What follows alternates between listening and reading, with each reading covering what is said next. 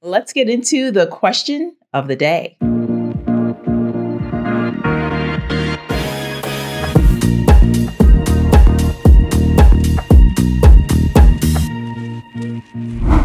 Today's question of the day is going to take a look at two amateur figure competitors, and I want to take a look at their physiques, critique them so that way you get to see what these competitors may need to do to win their shows and to do better in the division.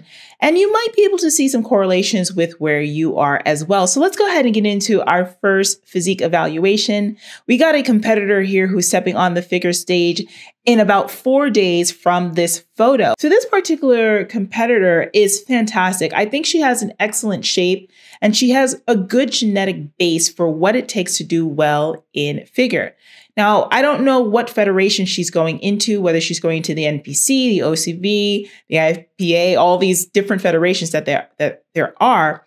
The one thing that she's gonna have to do if she plans to go forward in the sport is to put on more muscle. She's got a small frame and she's looking a little bit thin, if I can be honest with you. She's got great quads, really nice quad sweep. She really needs to build up her back to go ahead and bring out her lats more. So doing more lat pull downs, mastering pull-ups, doing all kinds of rows, that's going to thicken up her back quite a bit. And also she needs to cap out her shoulders more, particularly when we talk the rear head just a bit and the lateral head for her as well. She's got a tiny waist, and that's really a great asset for every single competitor. And when you turn around to the back, her glutes, she needs more size on the glutes. She also needs more hamstrings as well. So again, overall size for this competitor. She's in pretty good conditioning from the front.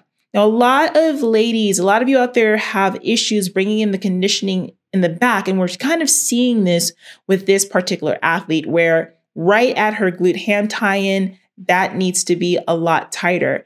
And to be honest with you, for so many competitors who are a little bit on the smaller side, the more muscle that you have, the leaner and harder you're going to look when you get to that point of the last few weeks of your show. Now, I should preface this by saying that you won't necessarily look leaner unless you're actually lean, but it's easier to look harder and to have more muscle and to look just more conditioned when you have more muscle on your body and you learn how to pose correctly.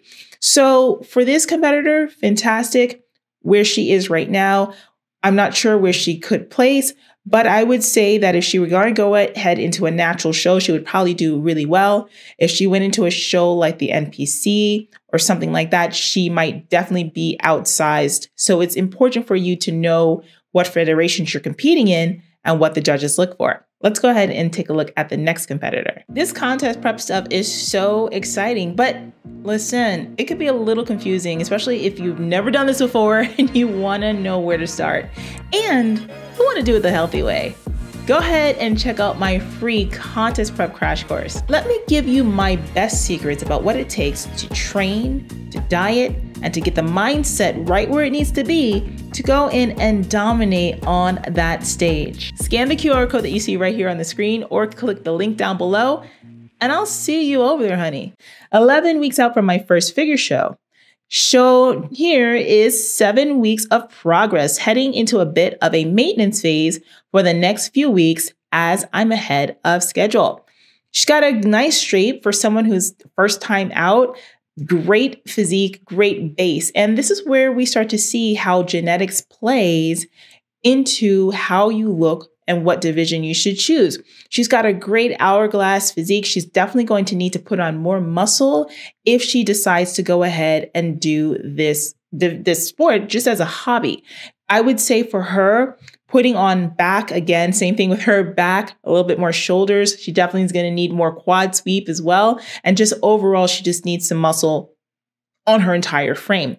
Now, let's turn her around to the back because we do have a back shot for her where you can kind of see that her upper half on her back, it doesn't have as much mass, let's say, as her lower half. Lower half is overpowering and dominating. When she turns to the back, is overpowering her upper body. And she's also not in condition just yet, which makes what she said about pumping the brakes on her diet and training very interesting. She's making a huge mistake in that. she's going to want to make sure that she keeps going with her fat loss. And with so many competitors, this is a very common thing. You think that, oh, I'm ahead of schedule or I'm looking good. So let me go ahead and just pump the brakes just a little bit. Let me go ahead and just take it down a notch. Let me go ahead and just have that extra cheat meal. You can't do that. A lot of times that's what's holding you back from actually seeing the progress that you need to have. For this particular competitor, she's not lean enough just yet, and she's got to get leaner. So that means she's got to push even more in her diet and in her training to bring that shape together. So that last 7 weeks, you guys, is very important in the world of contest prep. The last couple of weeks going into that shows where you want to really push it in. And if you are going to pump the brakes, you want to start pumping the brakes right around your peak week where you can relax more into the show. You can change up your diet to make sure that you are peaking right on time for that Saturday morning show. Usually shows are on Saturday or whatever day your show is. And you can start to wind down your training at that time. But 7 weeks out should be the time that you are pushing even harder because you've got to get lean. The judges are looking for leanness. The judges are looking for symmetry. The judges are looking for conditioning in the current climate when it comes to fitness, or rather when it comes to competing. So you want to bring that A game. Don't pump the brakes, girl. You got to keep it going. If you like this clip, you'll love the full conversation even more. Watch that video right here or click the link in the description. Don't forget to subscribe, like, and comment below.